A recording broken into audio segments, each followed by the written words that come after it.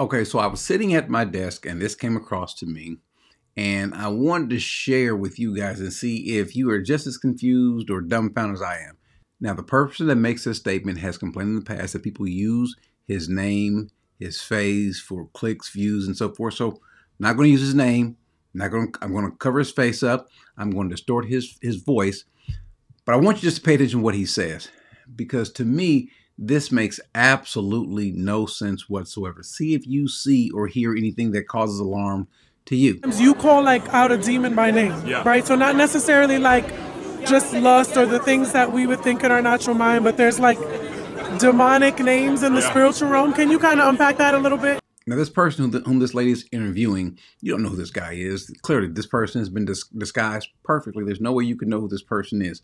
But they're asking, when you do cast demons out, why do you do so by name? Do you have to do so by name? Now, we believe, those of us who actually read our scriptures, now, could be wrong, and we've asked for proof, biblical proof, scriptures where a Christian has a demon or has been demonized or whatever the verbiage you want to use, give us proof. But the question is, why do you have to call them out by name? Yeah, so demons are personalities. So when the demon says its name, it's not like where we're born and we're the only one that's like a name, but it would be like anger it's the personality of the spirit. I want to make it through this pretty timely, but when you say that demons are their personality, I'm going to need some scriptures for that. I think I understand what you're trying to get to, that they are, what they really are, they bring about this particular personality of this. I get that, but we don't have any scriptures for that. I would love to see. I would love to see one, though. I really would. So Jezebel, anger, bitterness, resentment, murder, these are the personalities of the demons. So Ephesians 6 says we battle not against flesh and blood, and the Greek translation is, but we battle persons without bodies.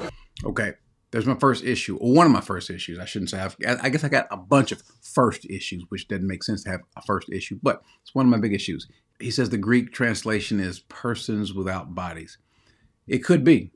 It could be. I've never heard of that. It'd be a new one by me. Well, the way we find out is let's just go simply look at the scriptures and let's see. Ephesians 6:12 says, "For our struggle is not against flesh and blood, or we wrestle not against flesh and blood, but against rulers, against the powers, against the world forces of this darkness, against spiritual forces of wickedness in heavenly places."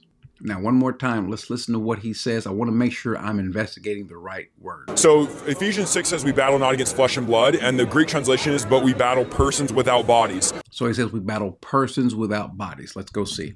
He says we wrestle not against flesh and blood.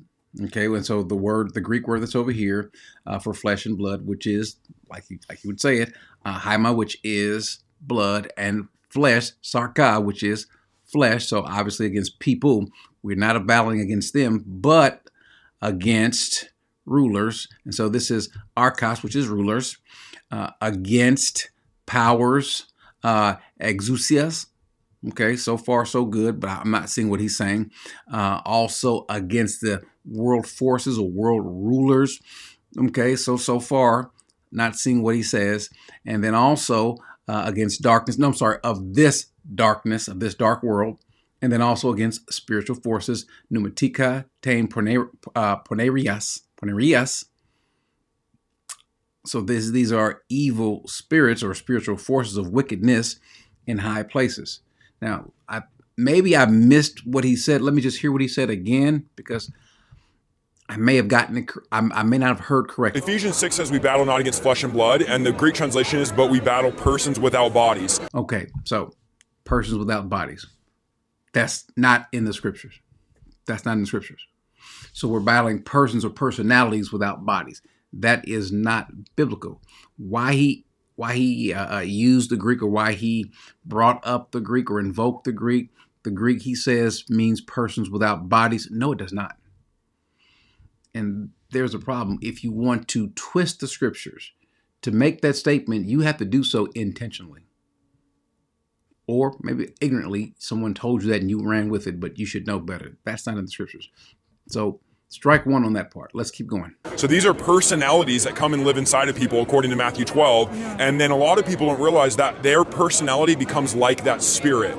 And again, according to Matthew 12, that is not what it says. But so I don't belabor the point. Let's keep moving. So some people might say, well, how could there be a spirit of murder in you and a spirit of murder in me if there's only one spirit of murder? But it's not. It's the demon naming its function.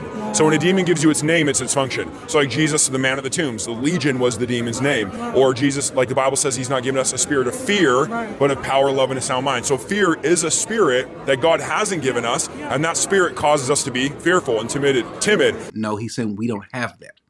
That is not our spirit. For some reason, people like this unidentified person whom you have no idea who this is, because we've done a wonderful job of covering up his face and hiding or disguising his voice. So you don't know who this person is, but people like him, they'll take this passage and say the opposite of what it's actually saying. He says that God did not give us a spirit of fear. This adjective, this fear describing the spirit, God didn't give us that.